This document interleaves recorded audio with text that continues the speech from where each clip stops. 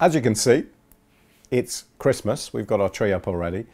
And this year, I've bought two main cameras. I've invested in a Panasonic DVX200, as you will see on many of my previous videos, trying out different stuff and reviewing different bits and pieces, because that's kind of what I like doing.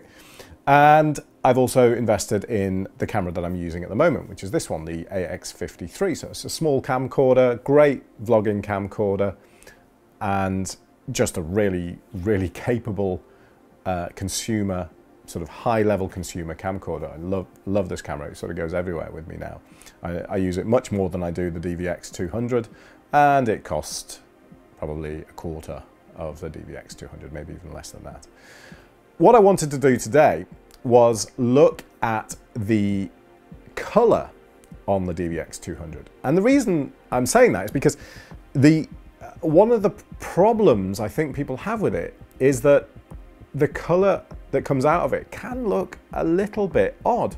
With the AX53, there are never any problems with color.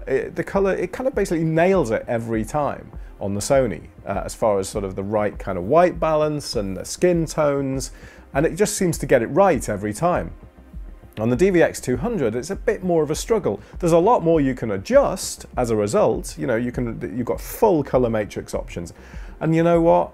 That's a bad thing. It's like an audio processor where you've got endless controls. You end up just tweaking with it and you're never ever happy with the results. So what I've got here, I'm actually recording at the moment, and I'm going to show this to the camera. I'm recording this at the moment off the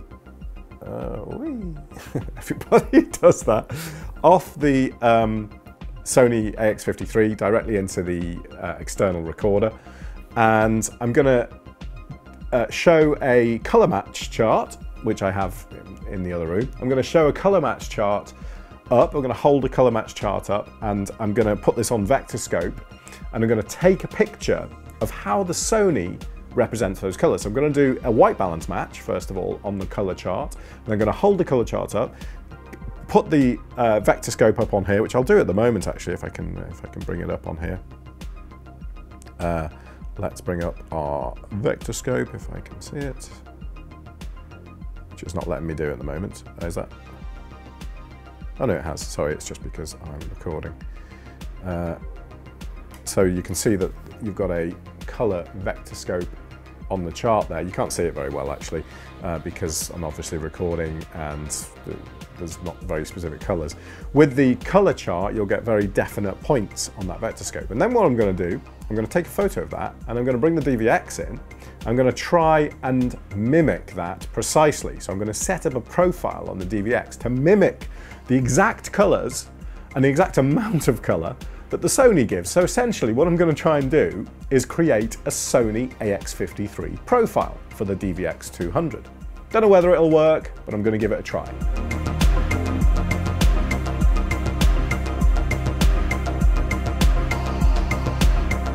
Right, so I've reset the white balance to line up with the, well actually the back of this. So the white balance should be in line with this.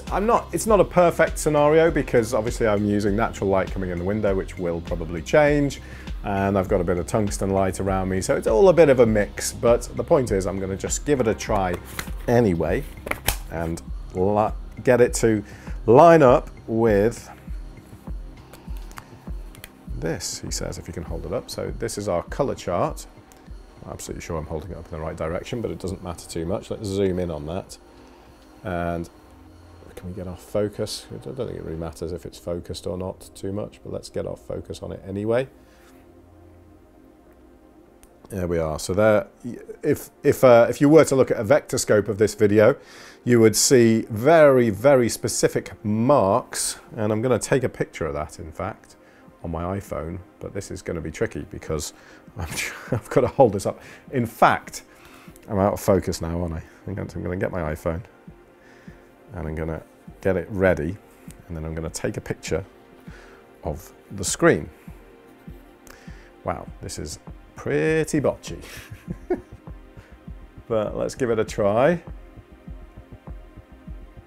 I'm going to need the screen for reference there, so get them all in. making sure they're all in. Great, right, let's see how that came out. Yeah, so that's not too bad. What I get on my Inferno there, you can see on the iPhone, is get a very specific splay of color out from the center, which is what, let me just focus this again, which is what we use, what I'll use now to adjust the color matrix, because as we adjust the color matrix, it kind of spins round the vectorscope, and then as we adjust the saturation levels, they move in and out of the vectorscope. So I'm going to give that a try now on the DVX and just see if I can come up with anything close to the Sony.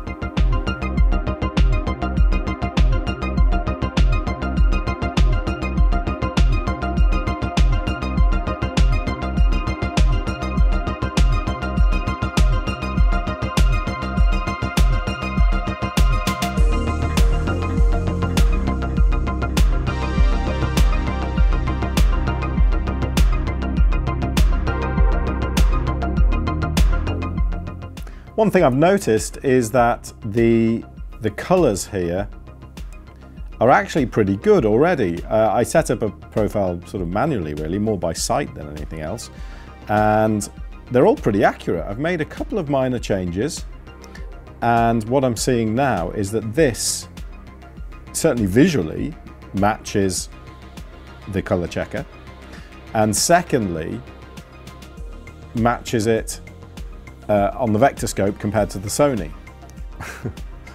Right, this is getting all a bit confusing now, so I'm not quite sure if this is entirely fair.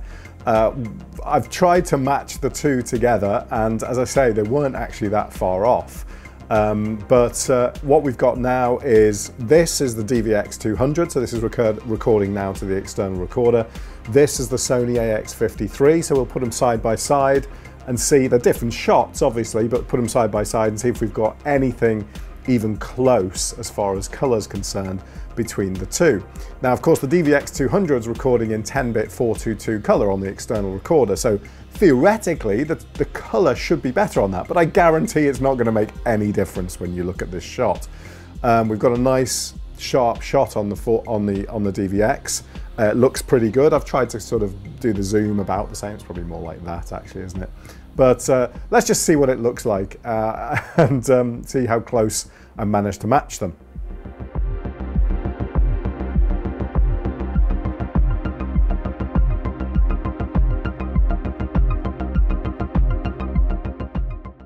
If you've enjoyed this, if you like it, please give it a thumbs up. I don't know where I'm looking now.